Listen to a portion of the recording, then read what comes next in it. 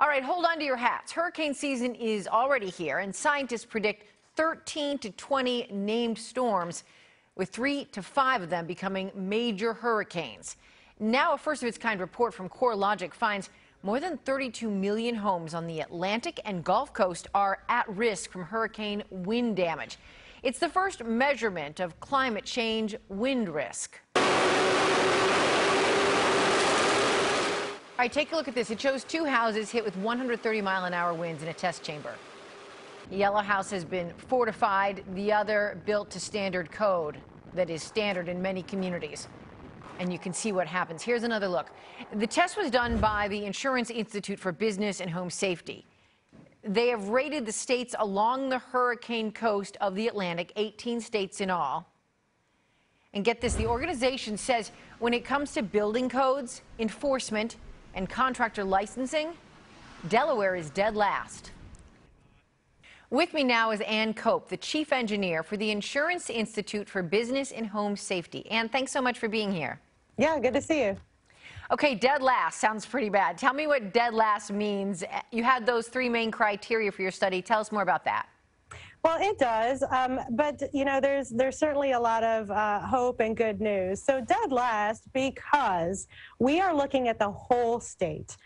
So Delaware is last in our report because Delaware has not adopted as a whole state a statewide code and doesn't have provisions for enforcing that statewide code and licensing building contractors and roofing contractors.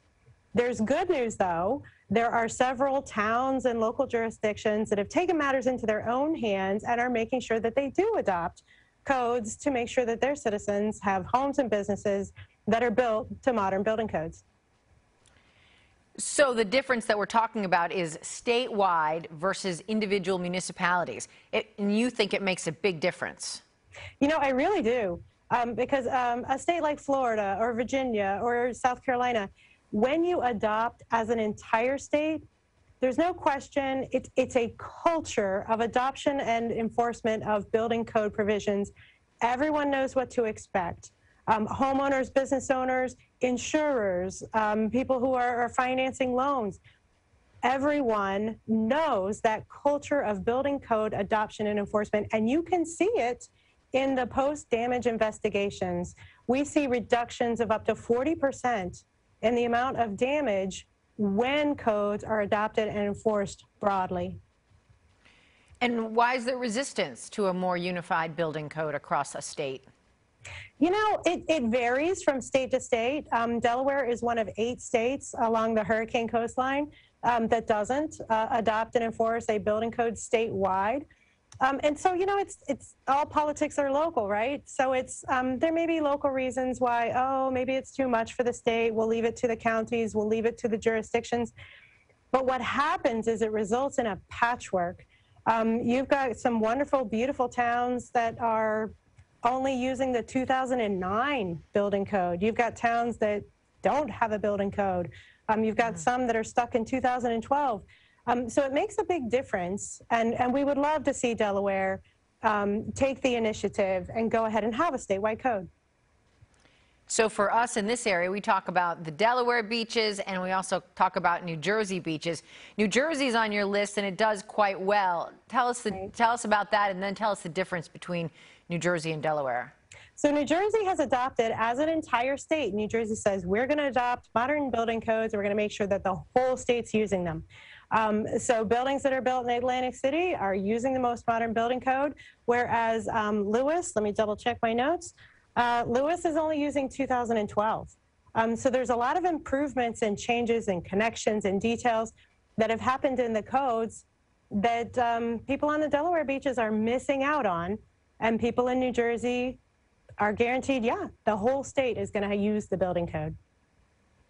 Your organization promotes a building system called Fortified. Can you walk us through that? Sure. So here, with using the fans behind me, we've done decades of research to figure out cost-effective ways of making homes and small businesses stand up to what Mother Nature brings, that wind and wind-driving rain. You don't have to know all of that stuff. You just have to know to get a fortified building. We make sure that the connections are right. We make sure that the roof is right. We make sure that if you're near the coast, you're using impact protection to keep those windborne debris out of your house, that you have a strong garage door. Again, you don't have to know all those pieces of research that we've done. You have to know to ask for Fortified. And if you have a house that's already built, but you're in the market for a new roof, Fortified roof. It's going to keep the roof on, and if the roof kind of has a little wind trouble, it's going to do the very important job of keeping the rainwater out.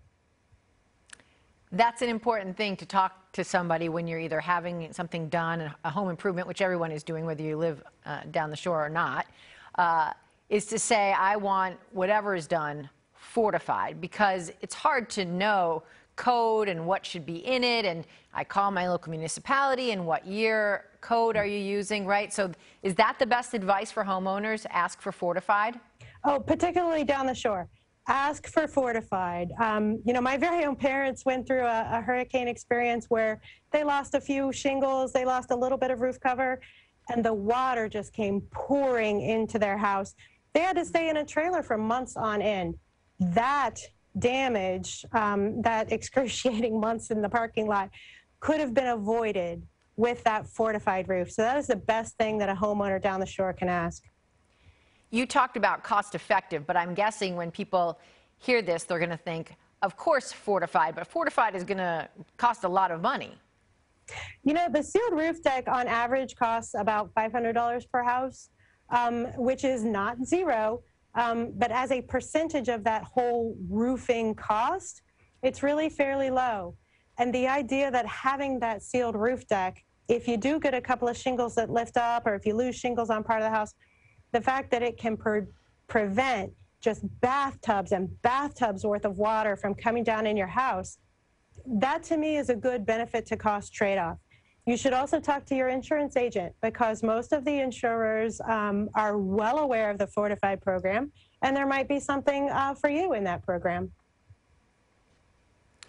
My guess is, too, it's not going to prevent all damage, but it's going to lessen the damage your home sustained. And let's talk about safety, too. I mean, in some cases, perhaps save lives. Oh, yes, absolutely. So we put the Fortified program together to prevent avoidable damage and to help people take care of their most important, most valuable asset.